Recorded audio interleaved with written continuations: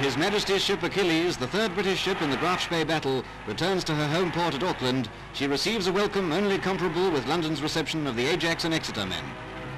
Jack comes ashore again for his first leave since the declaration of war. The dockside is chock-a-block with relatives and friends. Competition for the first kiss is in evidence. One little lady is actually jealous of her sailor daddy who got there first. The central figure is naturally Captain Parry. Needless to say, Mrs. Parry is proud to share in the welcome accorded her gallant husband. The Governor-General, Lord Galway, comes aboard to bring His Majesty's greetings to the ship's captain and complement. A salute to the quarter-deck, a hand-clasp for Captain Parry, and personal greeting for each individual officer. While the official part of the reception proceeds on board, the crowd waits with good-humoured impatience, cheering on their way men of the 2nd New Zealand contingent who have a rendezvous with Hitler.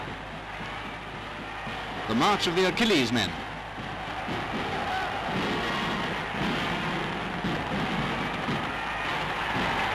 Many a balcony stands a strain which is a tribute to the builders. Telephone directories in small pieces make good confetti. Hope nobody wants to look up a number tomorrow.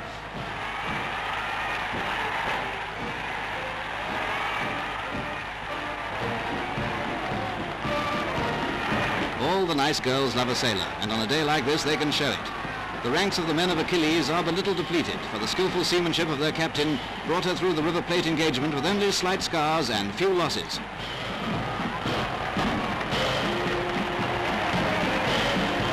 Even the letters on that canopy seem to be making whoopee, with the crowds greeting these fine chaps who have upheld British sea traditions as only Britishers can.